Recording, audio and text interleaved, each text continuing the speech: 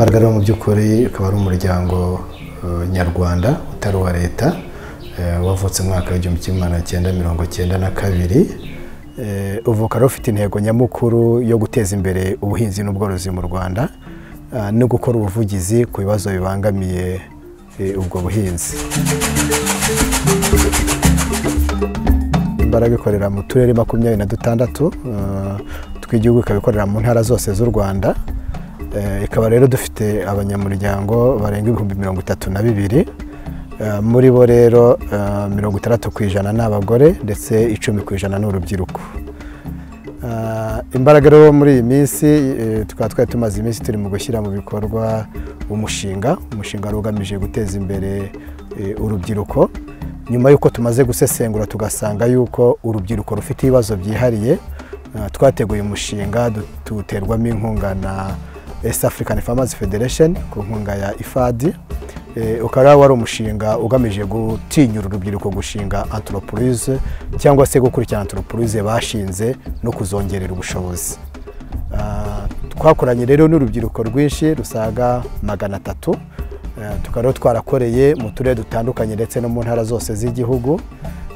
Dukora rero ibikorwa duherekeza urubyiruko cyane cyane mu rwego rwo kubafasha gukora business plan bashobora gutangaho ingwate muri banki, ariko zishobora no kubaha icyerekezo cy'izo business zabo.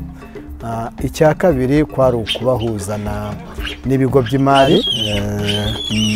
by'imari za banki ndetse na za microfinance, ndetse no kubahuza n'abapartners batandukanye bashinzwe guteza imbere iyi segiteri y'ubuhinzi.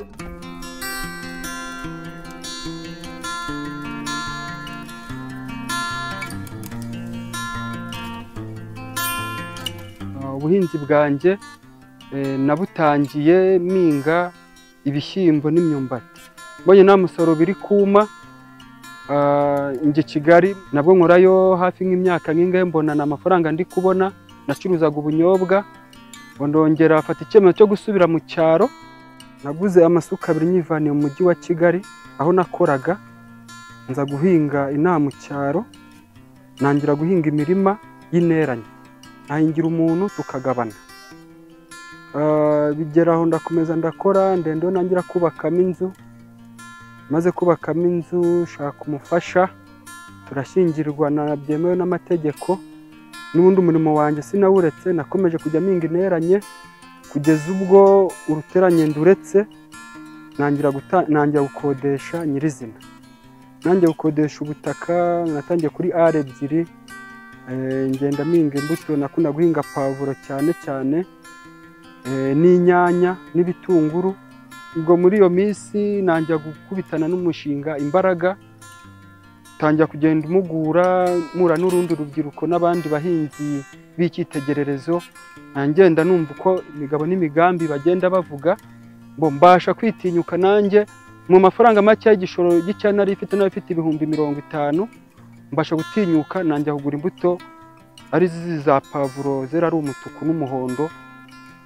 Duhe kijana tugura 9,000. Ubwo nanjye guhinga kuri R1 nyihinze mbonyemo 400. Bya 400 nanjye kugenda nkodesha ubundi buso ngenda nagura. None haribwo ngenda mpindura n'ubundi buhinzi, ninjira muri kokombure, ninjira muri shuburokori. Isambi wacu bari bafite mbere maze kwikuba 5.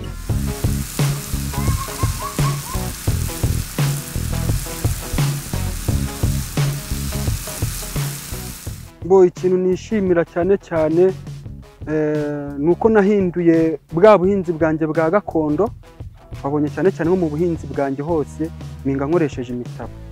Nandukanye n'abandi bahinzi rero batuye muri aka karere ka Rutsiro. Ubwo rero icyemezo nafashe, navuye i Kigali nakanze ngiye mu cyari wacu minge, ahubwo ngemura ibihingwa byanjye bive mu cyaro bijye mu mujyi. Ubwo nangira kuza guhinga gutyo, nabanje mu masoko aciriritse ngemura za Kibuye, za Rubavu, za Rubengera. Ngiraho nagura ibikorwa byanjye nkangemana za Muhanga na za Kigali. Ubufite abakiriya benshi cyane mu mahoteli menshi akomeye. Ngikunda kugemura igihingwa cya pavuro na kokombure. Kuko n'iyi saha nari mfite nk'amasoko hanze. nshobora kujya ngemuramo igihingwa gishyashya cya garikini n'igihingwa cy'intoryi wanazibonye aho zari ziri, nk'ubu ejo nzabasoromera nzazohereza i Kigali ubundi babashe kuzinjyanira hanze igiciro gishimishije. Umushinga Imbaraga ndi kumva maranye nawo imyaka isaga 2, wamaye amahugurwa menshi ndetse unafasha no gushaka amasoko no mu guhinga kijyambere. Nagira ikibazo cy'imbuto za hybride nkababaza bakabasha kushakira aho ngomba kuzigurira, kandi nanigisha n'abandi kugira ngo nkore byiza n'abaturage bandebereho. Ikindi umushinga Imbaraga uri guteganya kuwufasha, hari undi mushinga none uri gutegura w'inkoko nabo bashaka kuneramo inkunga.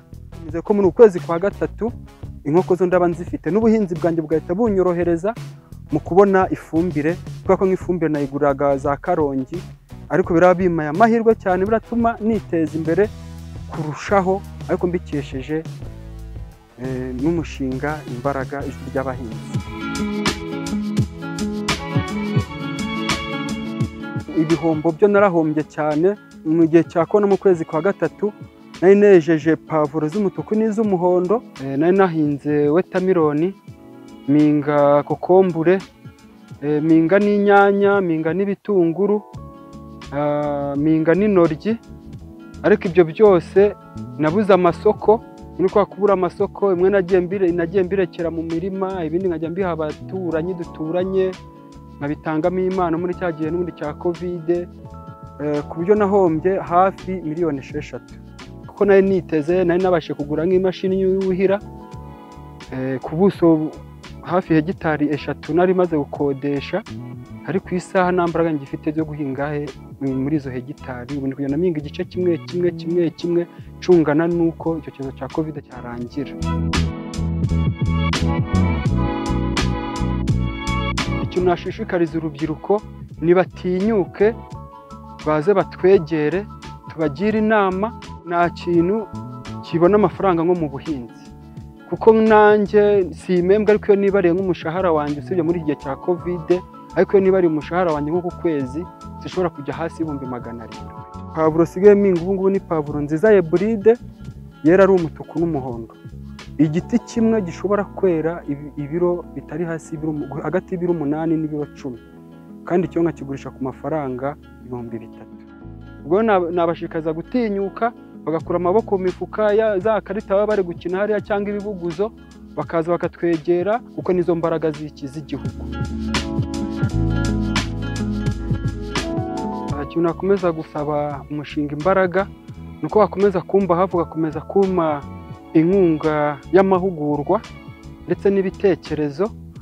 Ikindi nakongera gusaba kindi cya kabiri nuko banyegeranya nk'ikigo cy'imari bishobora kuma amafaranga nkunguka makeya, kugira ngo afashe muri wa mushinga wanjye niyemeje h'ejo hazaza, kugira ngo mbashe guhinduka kandi mpindure n'akarere ndetse n'igihugu cyanjye niyemo.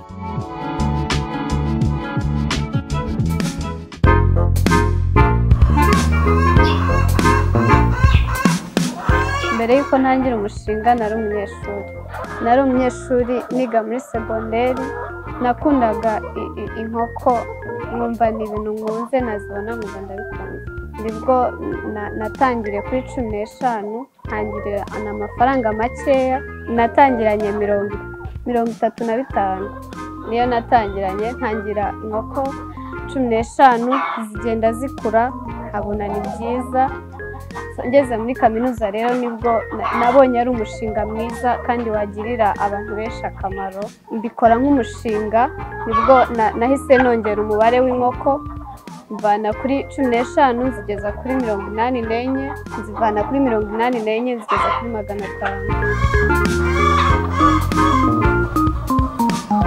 Muri ibi bikorwa, icya mbere nahawe amahugurwa kugira ngo ngire ubumenyi mu byo ndimo gukora, nayahawe n'urugaga Imbaraga.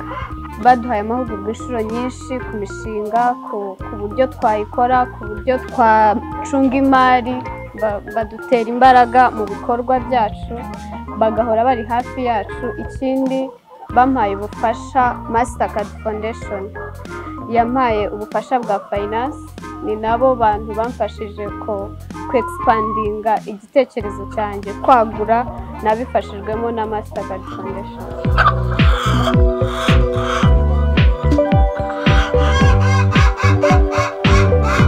Icyambere nishimira nuko umushinga wanjye ugaburiye abanyarwanda benshi, umushinga watanze akazi ku bantu. Ikindi nishimira nuko uyu mushinga wahinduye ubuzima bw'abantu, mpereye mu rugo mvukamo ku munsi mbona 32 ku kwezi, nkuyemo expenses, nkuyemo ibintu byose 400 mba nyafite ku kwezi.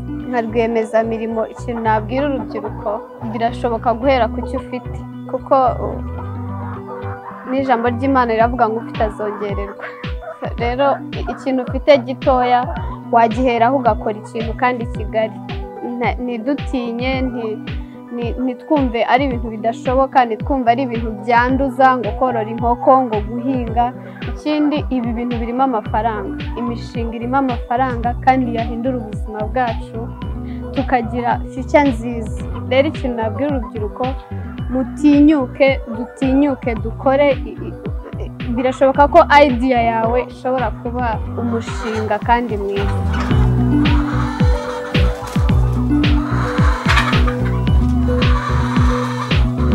Imbogamizi ya mbere ni finance. Buri munsi finance biri ikibazo, kuko uko ushaka kwagura ntabwo ariko uba wakageze kuri iyo mari yagufasha kwagura. Twabasaba ko bakomeza kuduhugura ku bintu bimwe na bimwe, kuko kwiga ntabwo birangira. Ikindi, baduha n'ubundi bufasha, support, aba rero y'amafaranga byaba ari byiza cyane, kuko turashaka kwagura cyane.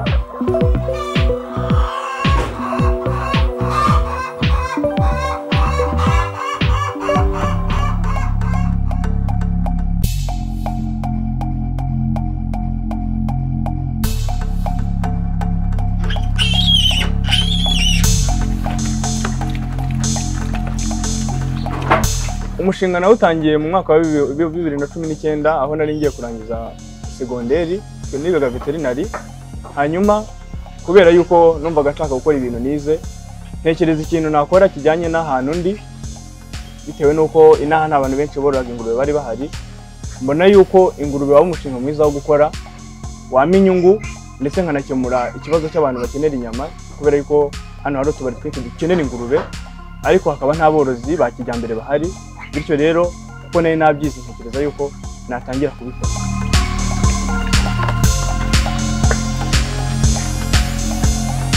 Ndangiza kwiga, ntabwo nari mfite ubutaka bwo gukoreraho, ntabwo nari mfite ndetse n'amafaranga menshi yo gutangiza, ariko icyo nari mfite gusa ni igitekerezo. Yo gutangira rero, icyo ababyeyi bamfashije, bampaye ubutaka bwo gukoreraho, hari n'amafaranga make nagiye mbika mu bikorwa nagiye nkora bitandukanye, kuko najyaga nkora tere, nkabona udufaranga duke, baramfasha mbona babasha gutangira igikorwa. Imbaraga hari amahugurwa yampaye, ni amahugurwa y'ibijyanye no gukora imishinga, yampaye mu mpera z'umwaka ushize wa 2020. Ayo mahugurwa rero yanamfashije cyane, kuko hari ibintu nagiye nongeramo, kuko ntabwo nari nabashaga kubara neza ukuntu inyungu iza n'uburyo n'ibyo nshoramo 100%, kuko nk'ubu ngubu aho namaze kuyakorera, ubu ngubu mpamya yuko hari ikintu cyazamutseho, kuko menye ibyo nashoyemo, amenya n'ukuntu nagaruza.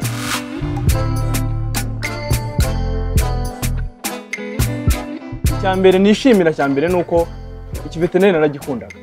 Ikintu cyambere nishimira rero nuko ndi mu bintu nize, nicyo cyambere. Hanyuma ikindi kintu cya kabiri nuko ikibazo nifuzaga gukemura cy'abantu bakenera inyama bakajya kuzishakira kure, nk'abantu bakenera inyama baha hafi. Nabashije nibura sinagikemura 100%, ariko mbona yuko hari ikintu nanjye nagerageje gukemura muri environment nkoreramo. Ikindi kintu cya kabiri, cya gatatu, nuko nk'ahantu nkorera ahangaha hari abantu makazi. Hari abantu makazi, kuko izi ngurube ntabwo nzikoramo njyenyine, nkoramo nk'umutekinisiye, ariko hari abantu bakoramo nk'abakora isuku, bakoramo mu bindi bikorwa bitandukanye. Bityo rero nicyo cyane ikintu cya mbere nishimira nk'urubyiruko, yuko nanjye hari abandi bantu basha kwakaza. Natangiriye ku ngurube 6 z'amashashi ndetse n'isekurume imwe.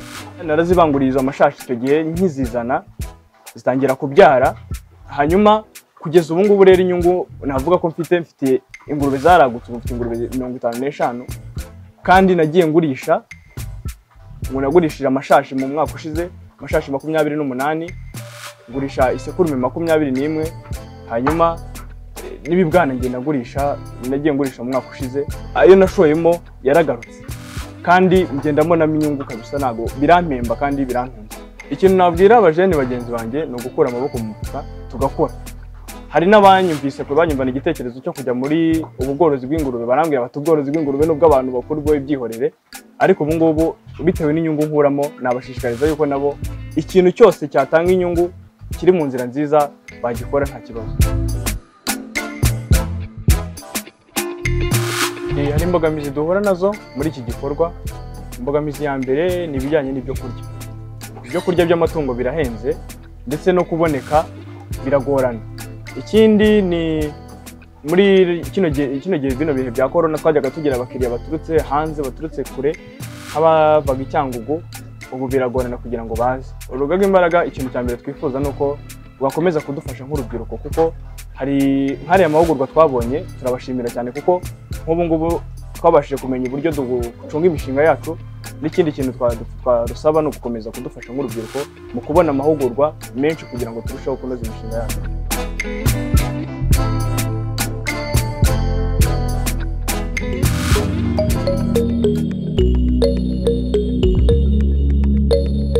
Mbere yuko ntangira guhinga ibihumyo nta kintu nakoraga kijyanye n'ubuhinzi n'ubworozi, ariko narabyifuzaga.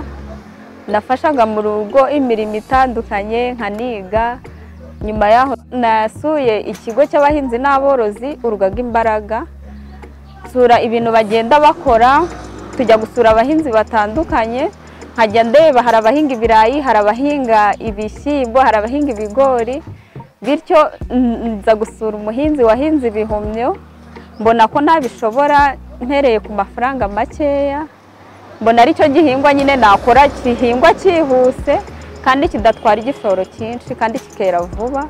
Ni gutyo igitekerezo cyaje.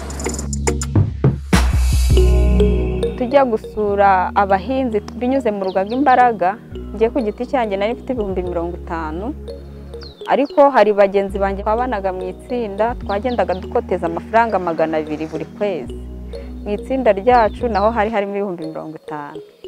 Bityo twishyira hamwe dufata inzu yo guhingamo ibihumyo. Ntabwo twatangiye duhingira aha ngaha, dutangira duhinga tugahomba kuko ntabwo twari dufite ubumenyi buhagije ku bihumyo. Bigera turavuga tutereka buri munyamuryango ashaka 10,000 ku giti cye. Ubwo nibwo twahise tugira igitekerezo cyo gukoresha 90,000 akazu kamwe, turaza turagahinga, niko kagiye kabyara utundi. Ni ukuvuga aho tugeze ubu utuzu 25, igishoro ku kazu kamwe ni 90,000. Ubundi iyo tugiye guhinga no gushora ari nka 2 miliyoni n'igice. Ikintu maze kugeraho numva nasangiza abandi, byanteje imbere mu buryo bwanjye bwite.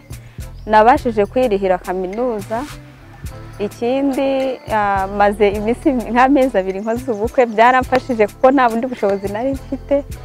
Ikindi ngenda menyana n'abantu batandukanye, kandi hari n'urundi rubyiruko ngenda mfasha. Nubwo mbikora ku giti cyanjye, ariko hari abandi bajene dufatanya nabo baza bakabyigiraho, bityo nkabona nyine ni ibintu byiza, biramfasha kandi bigafasha n'abandi. Kandi ntago nikorera, mfite n'abakozi, twese bigenda bidufasha mu buzima bwa buri munsi. Nk'ikibazo twari tuje gukemura hano mu muko, tunatekereza kuri uyu mushinga ku bana bari munsi y'imyaka 5, ku bagore batwite. Ibihumyo bikungahaye kuri vitamine cyane cyane B, C na D, bifasha mu kurwanya imirire mibi kandi bigura makeya. Hari abantu benshi batakirya inyama, ariko ibihumyo nta kibazo bibatera mu mubiri. Hano dutuye rero barabikunda, abaturage nibo bakiriya bacu ba mbere, amahoteli agakurikiraho. Umushinga w'urubyiruko ukorera mu Rugaga Imbaraga, ikintu wadufashije kwitinyuka. Utwereka ko natwe nk'abajene twahinga kandi tukunguka tubikoze kinyamwuga. Cyane ko abajene twatinyaga guhinga, tukavuga ababyeyi bacu barabikoze ntibunguka, bityo rero icyo badufashije baduhaye ubumenyi butwereka ko natwe dushobora kubikora kandi tukabikora neza, tukabikora nta n'ubutaka dufite kandi bikagenda neza. Icyo nshimira urugaga rero, urugaga Imbaraga muri uyu mushinga w'abajene waduhuje n'abajene, twitekerezaho tubona ko natwe bishoboka ko twahinga. Nk'icyifuzo cyacu, urebye nk'ubu muri Covid wenda twagiye tugira ingaruka, ugasanga amasoko twari dufite yagiye agabanyuka. Icyo twifuza rero ku rugaga Imbaraga nk'ukuntu basanzwe batuba hafi, ni ukudufasha tukagira ubushobozi bwimbitse, wenda ku bijyanye no gukorana na banki. Urabona nk'aha nkorera biragoye kujya kubwira banki ngo mumpe inguzanyo nta ngwate. Icyo twifuza rero ni ugukomeza bagakorana natwe, bakareba ingaruka twagiye tugira. Nk'ubu hano mfite utuzu 25, ariko hari utuzu 5 tudahinze kuko umusaruro nawe ujyanaga ingoma, ariko kuko umupaka ufunze ubu nsigaye nkora umusaruro mukeya. Ubwo rero icyo twakwifuza ku Mbaraga ni ugukomeza ikatuba hafi. Urabona tuba dufite ingorane, hari igihe uba ufitanye n'umukiriya gahunda, kubera kubura deplacement ukabimugezaho ukerewe. Ikindi ibihumyo ntabwo birara, iyo biraye mba nahombye. Bisaba nyine ubona umukiriya buri munsi, kandi hano dusarura buri munsi. Turifuza kwagura, turifuza kugira imashini zisya bino bihumyo bikavamo ifu, umusaruro ntukomeze kwangirika cyangwa ngo ubure, kubera ko wenda nta bushobozi dufite bwo kuwugeza ku isoko.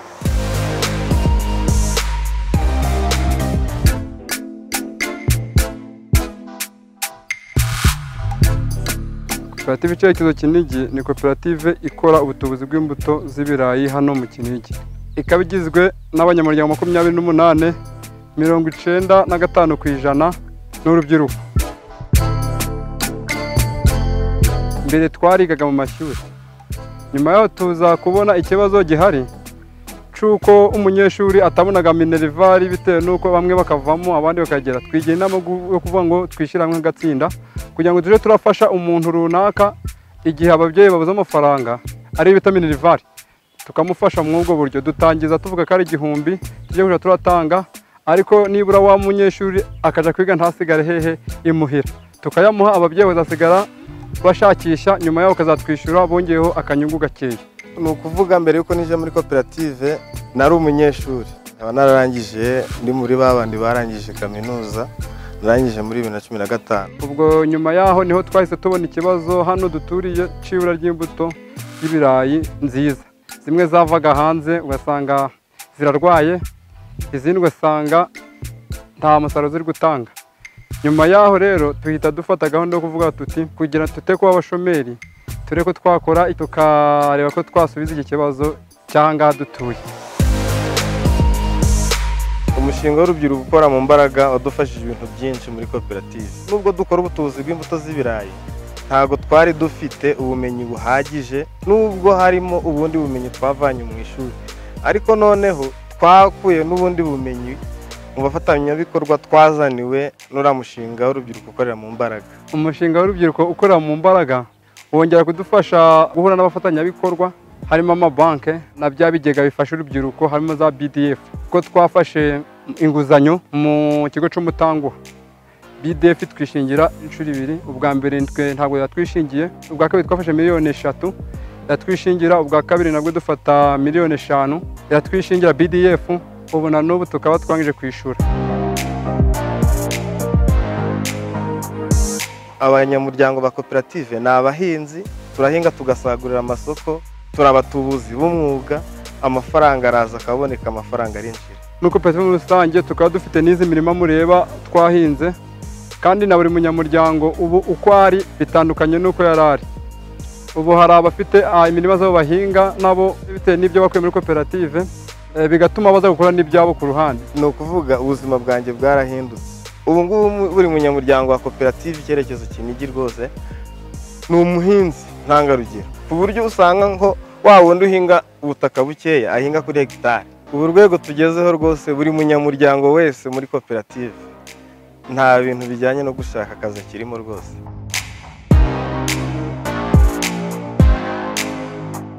Icyifuzo nagira ngo uwo mushinga ukorera mu mbaraga w'urubyiruko wadufasha ni ukugira ngo udufashe kudushakira abafatanyabikorwa kugira ngo turebe ko twakongera ubuso dutuburiraho imbuto z'ibirayi nziza. Dufite ubuhunikiro butoya bwakwakira toni zitarenze 10. Mu gihe twifuza kubona ubuhunikiro bwakwakira nka toni 300.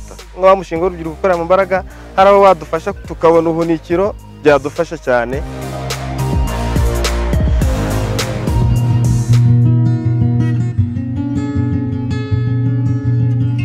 Nabitangiye muri 2015 ntangira ndi umuhinzi, ntangira mpinga urutoki. Ubwo byafashe imyaka 2 ko 2017 nibwo natangiye processing ninjira muri gahunda ya zamukana ubuziranenge. Aho muri 2017 natangiye kwandikisha nshaka registre ya RDB kuko umusaruro munini w'urutoki yaba ibyo nahinze ubwanjye maze kuraza kwiga kaminuza i Butare, yaba n'ibyo ababyeyi banjye byari byabuze isoko.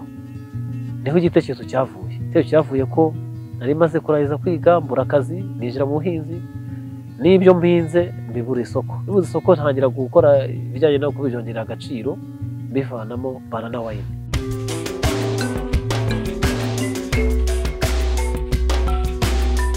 Nkanjye uko mubona natangire ku gishoro cy'ibihumbi 150, ntangira ndi umuhinzi. Yemwe papa nyereka ahantu ho guhinga agasamba, aravuga ati ngaho genda uhinga. Icyo gihe bamwe bavuga turiya n'umusazi, ahinga se afite iki? Icyo gihe y'amafaranga nayaguze imbuto, ntangira ntera urutoki rwa fiya 25 na fiya 17. Fiya 25 ivamo banana wine, fiya 17 tukayikuramo imineke. Ubwo natangiriye aho ngaho ndakora. Navuga nk'imbaraga yaje isanga n'ibyo dukora nta business plan, ariko nyuma yuko bamaze kunyemerera ubufatanye tugafatanya bakama training bakamahugurwa atandukanye, nabashe gukora kibise organisation financière mu ruganda rwanjye kuryo well organized biturutse ku nkorana n'Imbaraga n'umuryango Imbaraga. Baransura rero nyuma y'amezi 3, nyuma y'amezi 6 ntago bacika intege, kandi akomeza kubashimira cyane inama zabo ndetse no kunyereka ibyo nakora mu bijyanye n'ishoramari. Ndabashimira cyane bijyanye n'ubuhinzi n'ubworozi.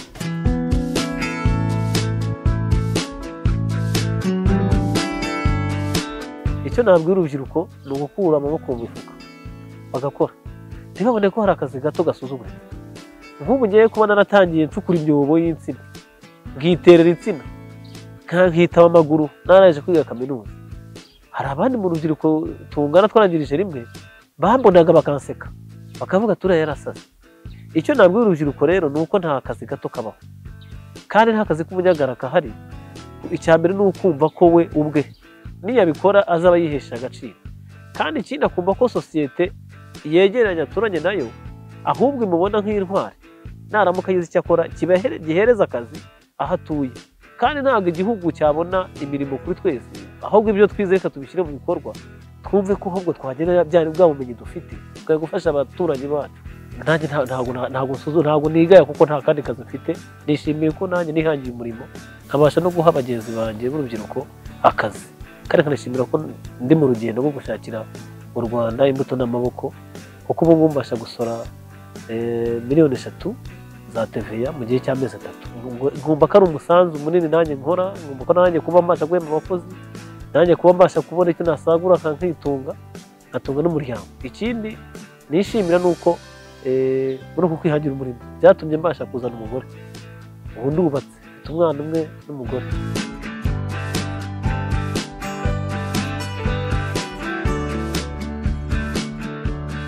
Umuryango wacu Imbaraga uramutse badukoreye ubuvugizi muri gihe cya Covid, kuko ibyo twakoraga ishoramari yasohoye n'igwa hasi, amasoko twari dufite yaragabanutse.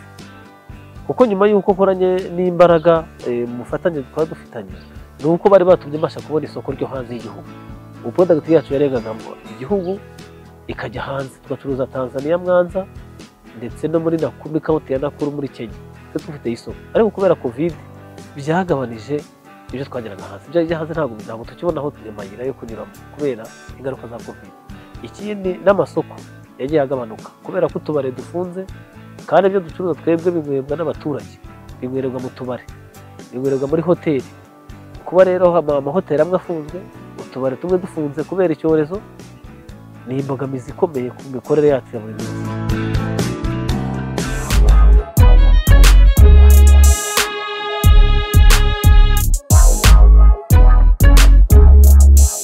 Uyu mushinga nawutangiye 2018. Mbere yuko ntangiriye umushinga mu by'ukuri nari umujene ariko utekereza imishinga myinshi itandukanye ndeba ko hari icyo nakora, by'umwihariko nza kugira amahirwe kuko nabonaga famiye yanjye bakundaga gukora ibintu by'ubuhinzi n'ubundi, navatse uwakwinjira mu buhinzi akagerageza nkareba ko byakunda. Nibwo nahise mpitamo icyo kintu cyo kwinjira mu buhinzi, ngitangira ku buryo nabyita ko bitari umwuga kuko nari ndimo ntangira. Kugeza ubu nibwo navuga ko rero maze kubyinjiramo neza. Nabonye training nyinshi zijyanye n'ubuhinzi, haba ku muryango Imbaraga, baraduhuguye mu buryo bwo guhinga bwa kinyamwuga cyangwa se buri moderne. Amahugurwa nayabonye 2018, nibwo nabonye amahugurwa ya mbere biciye mu mushinga wa USAID muri Huguka Dukore Akazi Kanoze. Kugeza ubu ikintu nishimira nuko mvuga ko maze kubyinjiramo neza, ndavuga kwinjira mu buhinzi ko kugeza ubu ndimo ndabikora mu buryo bwa kinyamwuga, ku buryo tubasha kwihaza mu biribwa ndetse tugasagurira n'amasoko. Abajene icyo nabakangurira, kera ngira ngo abantu ubuhinzi babyumvaga nk'ibintu bidashoboka cyangwa se bakumva ko umukene ari we ugomba gukora, ari we ujya guhinga, ariko kugeza ubu ubuhinzi turi kubona ko butunze n'igihugu. Ni ikintu rero cyiza nabashishikariza kwinjiramo, kandi buryo watinyutse byose birashoboka. Hari umuntu ushobora kuba bitinya atarabigeramo, ariko iyo bamaze kubyinjiramo ubona ko byose bishoboka. Nabashishikariza kubyinjiramo cyane kuko natwe twabigiyemo tumva ko bizatunara, ariko kugeza ubu turi kubona ko biri kubyara umusaruro n'inyungu. Akenshi kubera ko twebwe ubuhinzi bwacu tubara ku masezo, iyo ugiye kureba ibirayi akenshi tubibara ku mezi 4 cyangwa se 5, ariko ufasha amafaranga burya ufasha yo washoye nayo winjije y'inyungu, ukadiviza ukeneye kureba nk'umushahara wo ku kwezi, amafaranga ngereranyije byibuze nko ku kwezi naho barira amafaranga 100,000, ariko nabwo bitewe n'ubuso uhinga uko bungana. Ariko hagati y'amafaranga 80,000 n'amafaranga 100,000 ku kwezi niyo nabara nk'umushahara.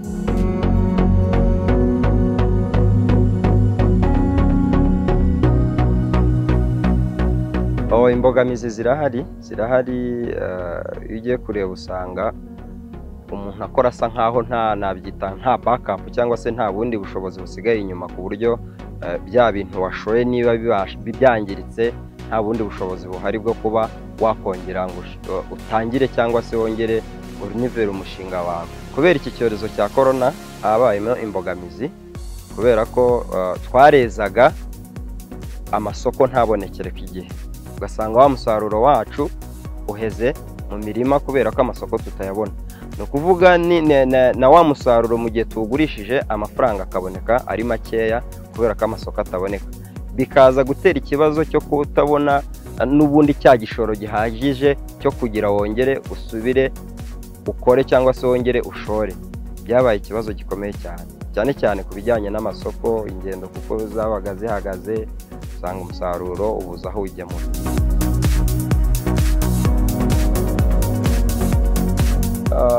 Uyu mushinga w'imbaraga, ubufasha bwo burahari tugisaba n'ubundi, nk'uko ari n'abafatanyabikorwa bacu tunashima cyane bagiye badufasha.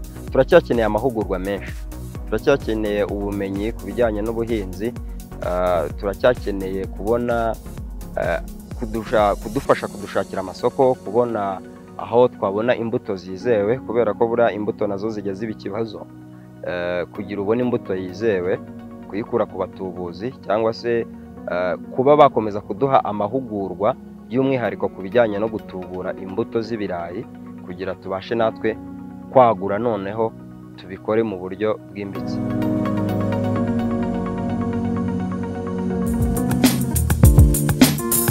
Company yitwa Golden Insect Limited, akaba ari company ikora ubworozi bw'udusimba hagamijwe mu gukora ibyo by'amatungo, ibyo by'abantu ndetse no kudukoresha mu buzima busanzwe nko gukora amafumbire y'imborera.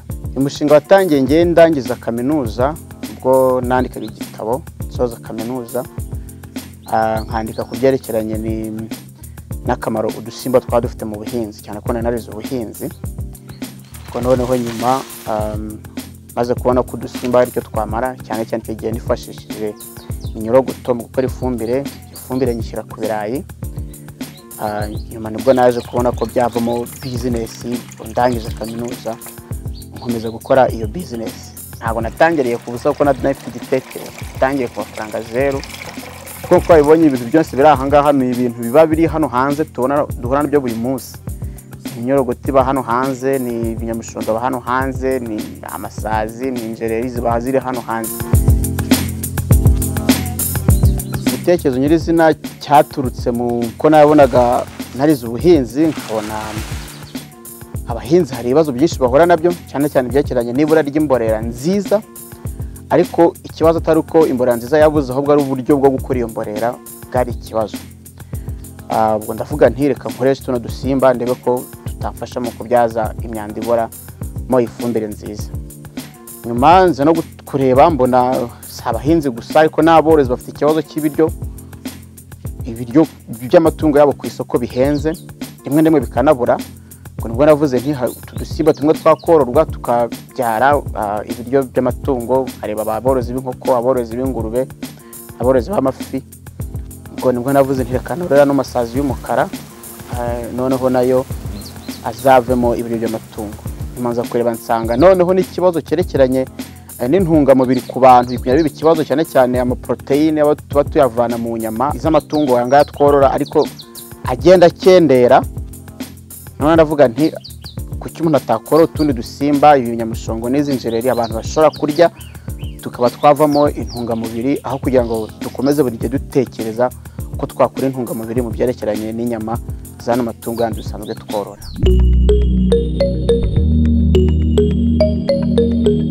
Aho bigeze ubu ngubu ni uko ubu rwiyemezamirimo buzwi ku rwego rw'igihugu, nsindira amasoko ya leta, nsindira amasoko y'ahandi. Ku byerekeranye n'imyinjirize urinjiza, ndacuruza. Kuva mu kwa kabiri kugeza nk'ubu ngubu maze mu masoko maremare cyane, za miliyoni 10, 20, 30 gutyo, ku buryo nka cash flow kuri konti ya company iri hejuru cyane. Ntekereza ko mu myaka 3-5 aha hantu ndashaka ko haba nk'ikigo cyerekeranye n'ubworozi bw'udusimba, cyane ko n'ubu birantunze, nta kandi kazi ngira naha ngaha mba gusa bikantungana, none nanjye nkatanga n'akazi. Mfite abakozi 2 ariko ndashaka kuzongeramo n'abandi bakozi ko bizagenda byaguka.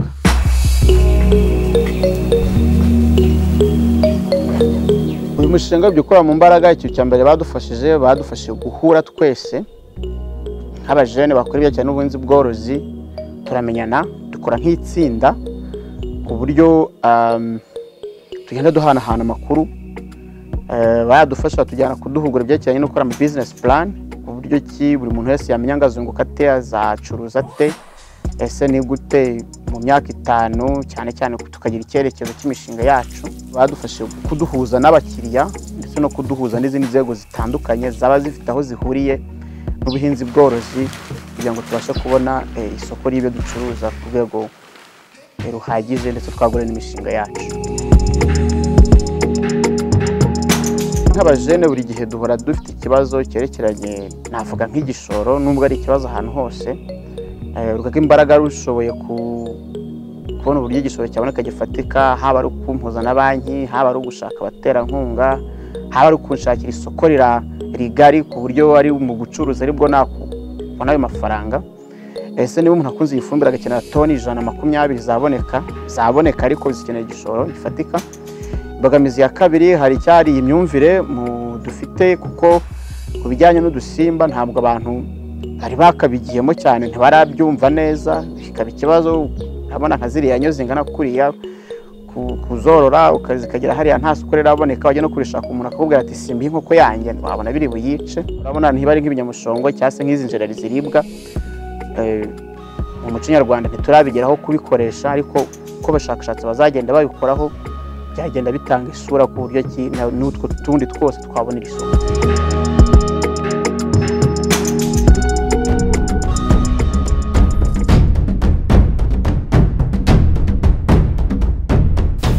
umuhinzi mworozi uhinga ibigori.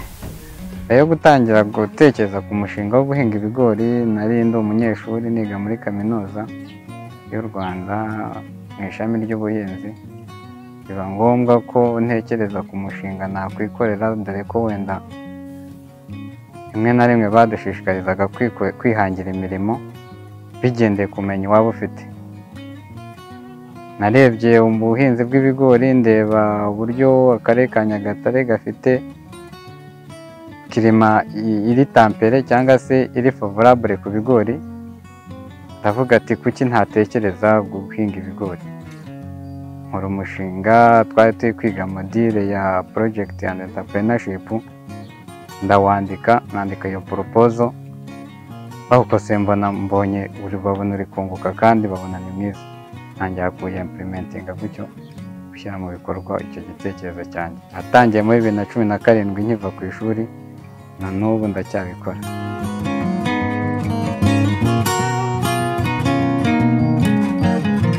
Amahugurwa twayabonye muri 2018, tuyahabwa n'Imbaraga. Yaduhuguraga ku bintu byo kwihangira imirimo nk'urubyiruko, imishinga igendanye n'ubuhinzi n'ubworozi. Icyo gihe tuyahabwa twayahuguwe abanyakenya hamwe bafatanyije n'Imbaraga East African Farmers Federation n'Imbaraga ikorera mu Rwanda, baduha amahugurwa agendanye no kwihangira imirimo.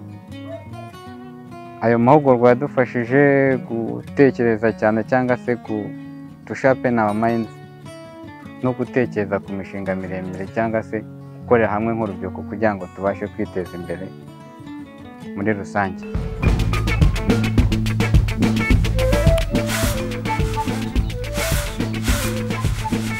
Icyambere nishimira ni uko ntungiye umuryango, tukaba tubayeho tubona ibyangombwa bikenerwa, tukarya, tukambara, buri kimwe cyose umuntu akenera cya buri munsi. Majije kugura ibibanza 2 n'ubutaka nteganya kubaka. Urumva ko byangejeje kuri byinshi. Nta n'ikindi nkora uretse guhinga ibigori. Turangije iyi season A 2021, twinjiye muri iyi season ya B 2021. Urumva ko aribwo tugitangira, wenda nta bikorwa biragaragara cyane, nibwo turi gutera.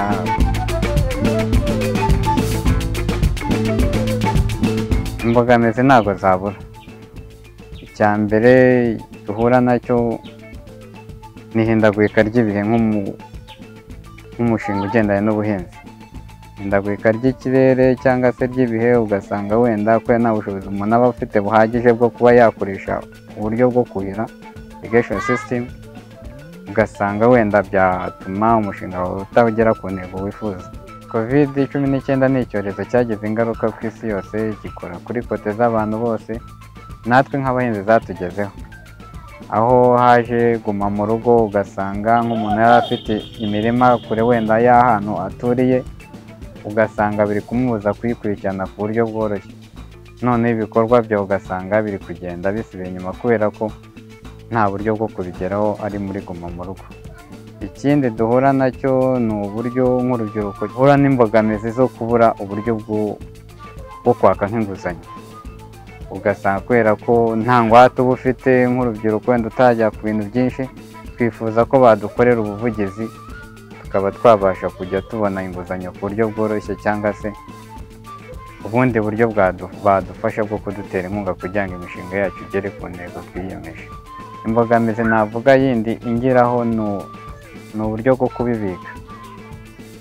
Nta stock ihagije umuntu afite yo kubikamo ibigori, cyangwa se ubundi buryo bwo kubistoringa ku buryo bitakwangirika ngo bibe byahura na aflatoxine. Bisaba ko umuntu ahita abigurisha wenda ataramanza cyangwa se bitaranazamuka kugira ngo umuntu abone inyungu ihagije. Nk'umuryango Imbaraga, icyo twifuza nk'abahinzi ni uko wakomeza kutuba hafi, ukaba wanadushakira n'inkunga runaka mu buryo wenda bw'amafaranga kugira ngo wenda umushinga wacu ukomeje kuraninga cyangwa se ukomeze gutera imbere.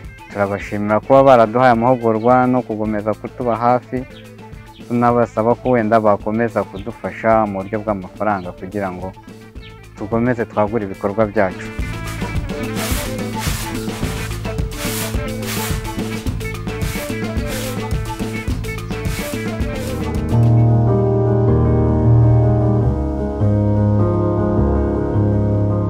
mu buzima busanzwe ndi umugoronome.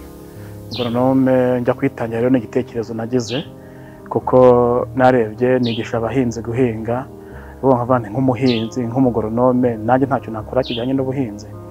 Kampani yo yatangiye muri 2012, ariko mu bijyanye n'ibyo dukora twibanda ku bijyanye n'ubuhinzi bw'ibihumyo, kuko izi nyubako mwabonye ni inyubako zigenewe ibikorwa bijyanye no gutunganya imigina y'ibihumyo ndetse no guhinga ibihumyo no guhugura abahinzi, cyane cyane ibijyanye n'ubuhinzi bw'umwuga ndetse n'ubuhinzi bujyanye n'umujyi. Ibyo tumaze kugeraho rero ni byinshi, kuko iyo umaze kwibonera inyubako nk'izi ngizi kiba ari ikintu gikomeye cyane ushobora gukoresha ibikorwa bitandukanye. Ibi byose ntabwo wabikora mu mushahara cyangwa mu mafaranga umuntu aguhaye, duhera ku nguzanyo za banki. Dukorana n'amabanki, ibigo bitandukanye nabyo bigenda bitera inkunga. Natangiye ibikorwa nkiri mu rubyiruko, minisiteri y'urubyiruko nayo yagiye imfasha, na BDF nayo igenda inyunganira, kuko nk'inzu nshyashya mubona ni yubatswe ku nkunga ya BDF. Amahugurwa araboneka menshi mu buryo butandukanye bitewe n'icyiciro umuntu arimo. Imbaraga bagira imishinga itandukanye bagenda bakorana nayo, igenda idufasha idukurikirana. Hari nka AAA ikorana n'Imbaraga muri iyi minsi, nayo bajya badukurikirana bakanaduhugura, n'Imbaraga nabo badukurikirana bakanaduhugura, uburyo ubona mu bikorwa nabo babigiramo uruhare.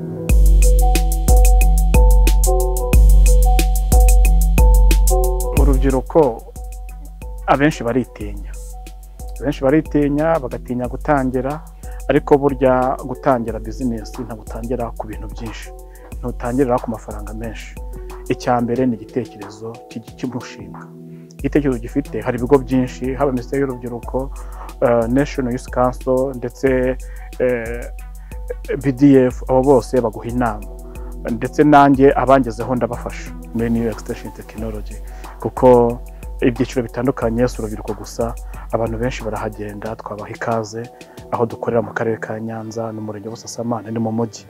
Kuhagenda biroroshye, bakaza tukabaha inama, tukabafasha. Hari amahugurwa, hari ingendo shuri, abenshi barasura tukabafasha, nkabaha icyerekezo, nkabunganira uburyo batinyuka bahereye ku mafaranga makeya bagakora.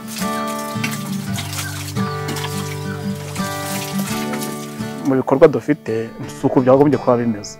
Izi nzu zose bazuzuyemo imigina y'ibihumyo, ariko maze kubona mikeya, ariko ntabwo yaba ariko ni mikeya. Ibyo byose rero ni ingaruka za korona, kuko ibikoresho uburyo bitugeraho byinshi biva Tanzania, hari ibyavaga i Burundi, inzira zarafunzwe, kutugeraho biragorana. Rero uburyo ubona n'ubundi ingaruka zatewe na korona natwe zatugezeho.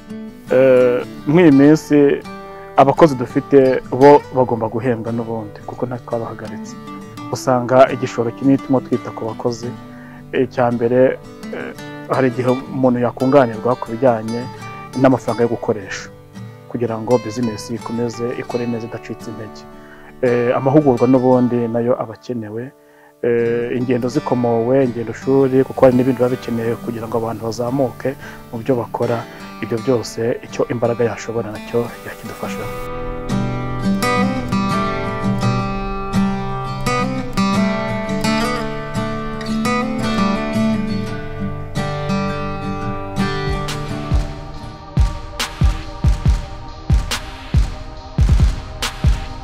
Ibintu byo kongera agaciro igihingwa cya soya, mbere y'uko ntangira kubikora nari umushomeri. Byo umuntu yakwita umushomeri, nako nangije kwiga, ubwo ntekereza ikintu nakora. Ariko mu kugenda ashakisha, burya hari amakuru umuntu agenda abona ahantu yaseserera akagira icyo yakora, kuko muri gihe numvaga gukora bizinesi nikorera aribyo bishishikaje. Hari amakuru naje kumenya rero ko soya hari ukuntu umuntu ayongera agaciro igahita ijya ku isoko ikabyara amafaranga byihuse. Ntekereza yuko ari cyo kintu nahise ninjiriramo, ariko mbere nta kintu nakora. Dufatanyije n'abahinzi badukikije hano mu karere kacu ka Nyanza bahinga soya, cyane ko bari bafite n'ikibazo cyo kuba igera ku isoko ukabona nta gaciro ifite, ukabona umuhinzi ntabona amafaranga nk'uko abyifuza. Twashatse kugira ngo tuyifate tuyongere agaciro mu buryo burambye, twishyira hamwe turi abantu 5 dutanga umugabane, ubwo dutangira gukora ibi bikorwa. Ntekereza yuko bimaze kugira ahantu heza hashimishije, ibi ni ibikorwa bikunzwe n'abantu bo mu gihugu hose. Twabonye ubufasha butandukanye, tukimara gutekereza ibyo bikorwa twese tubona ubufasha by'umwihariko ubufasha bw'akarere. Byihuse akarere kadushakiye amahugurwa agiye atandukanye, ariko tuza no gusamirwa hejuru n'ikigega BDF badufashije kubona ibikoresho by'ibanze, badutera inkunga binyuze mu mushinga wabo bari bafite witwa agri business. Urugaga Imbaraga nirwo rwadufashe cyane mbere y'uko BDF natumenya mu buryo bw'amahugurwa. Badushakiye amahugurwa atandukanye ko urugaga Imbaraga rukorana n'abahinzi borozi, natwe rero batubonye tugenda dukorana n'abahinzi tubaka umusaruro, ni muduhe umusaruro wanyu tubyaze tuwongerera agaciro. Urugaga Imbaraga bahise badufata natwe badukorera amahugurwa, twagiye tubona amahugurwa atandukanye twahawe n'urugaga Imbaraga. Bwa mbere yadufashije mu buryo bwo gucunga neza imari, icyo nicyo cya mbere cyadushimishije. Ikindi nanone banadufasha uburyo bwo kubona amasoko, ko burya iporoje itayitekereje ariko icy'ingenzi ni ukubona isoko. Baduhuje rero bagiye baduhuza n'amarimantasiyo agiye atandukanye n'ibigo bitandukanye, ndetse kuko baba bafite n'amakuru atandukanye bagenda badushakira uburyo bw'amasoko.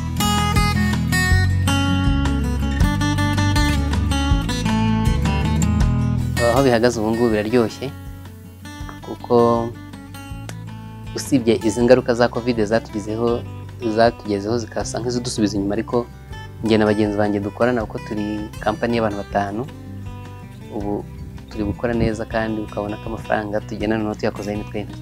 Inyungu ya mbere turi kubona ni uko tubona amafaranga, kandi iyo amafaranga iyo tumaze kuyabona adufasha gukemura bimwe mu bibazo dufite. Twari tugiye dufite nk'uburyo bwo kubaho. Ntekereza ko ibikorwa byo muri ino kampani biradufasha cyane kugira ngo ubuzima bwacu bube bwahinduka. Hari ikintu nabwira abandi bajeni bari inyuma yanjye, ni uko bakoresha ibitekerezo, ko dufite ibintu bidukikije dushobora kubyazamo amafaranga. Ngira ngo mukigera hano mwabonye iriya transport yatumye ubwenge bwanjye buzamuka, imikorere irazamuka. Nk'urubyiruko rero nababwira yuko bagomba gukura amaboko mu mufuka, bagakoresha amahirwe adukikije, bakegera ubuyobozi bw'akarere, ikigega nk'icyo BDF, urugaga Imbaraga ndetse n'ibindi bigo bitandukanye, bakabagira inama. Nanjye nizo nzira nanyuzemo hamwe na bagenzi banjye, ndabahamagara tunyura muri iyo nzira, kandi byaradufashije kuko ubona ko hari ikintu cyahindutse mu mibereho yacu.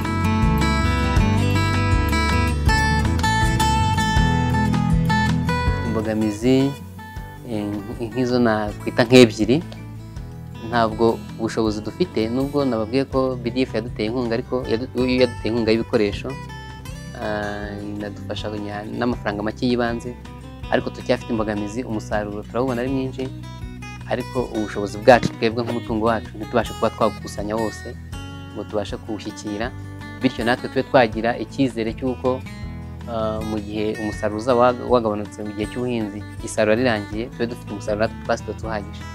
Ubu ikibazo gikomeye dufite, Imbaraga wenda badufashamo, ni uburyo bwo kubona S-mark. Ibintu dukora ni ibintu by'ibiribwa, kandi mubona ko muri iki gihe igihugu cyacu kiba gishaka ibintu bifite ubuziranenge kugira ngo tube twakwambuka imipaka y'igihugu. Ikibazo kidukomere cyane ni ukubona S-mark. Ikindi nanone hari n'andi mahugurwa tuba dukeneye yo kudufasha kugira ngo ese abandi bakora ibintu nk'ibyo dukora bari ku ruhe rwego, donc bakadufasha kwirefera ku bandi babikora babigize umwuga kuturusha. Tubimazemo igihe gitoya, ariko turacyakeneye andi makuru ahagije kugira ngo ibyo dukora tubinoze.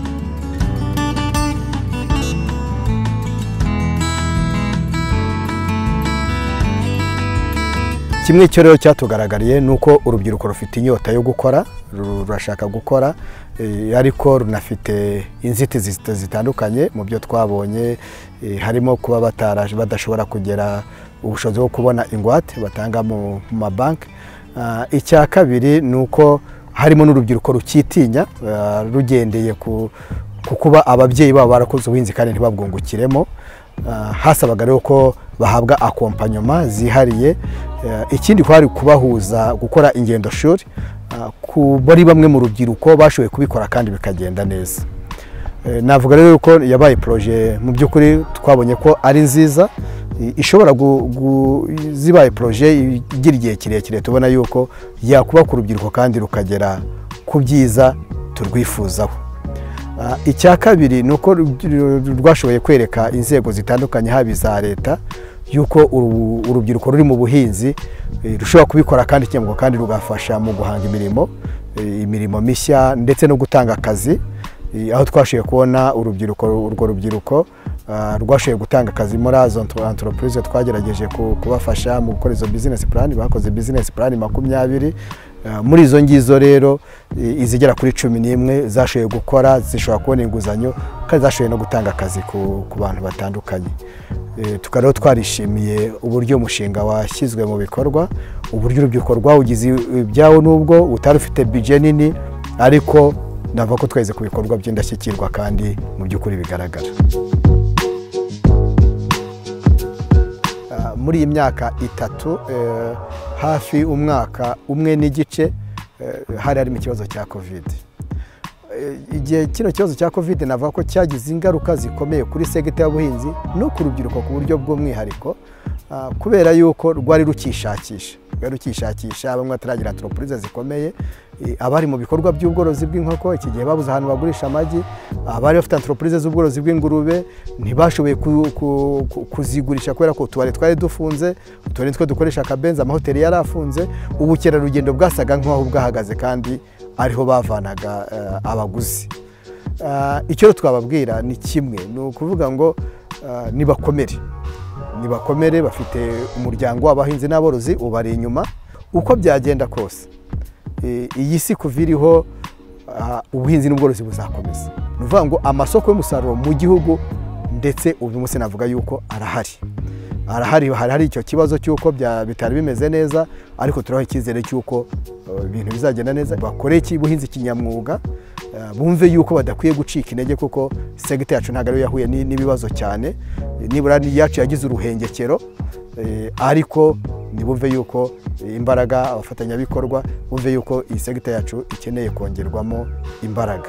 Abafatanyabikorwa bo muri iyi segiteri y'ubuhinzi nibumve yuko urubyiruko rurashaka gukora, tugendeye kuri experience tumaze kubona, rufite icyizere, ni duprofite rero turwubakireho kugira ngo ibikorwa dukora by'ubuhinzi n'ubworozi ejo abasaza abakecuru batazasaza iyi segiteri yacu igasigara inyuma.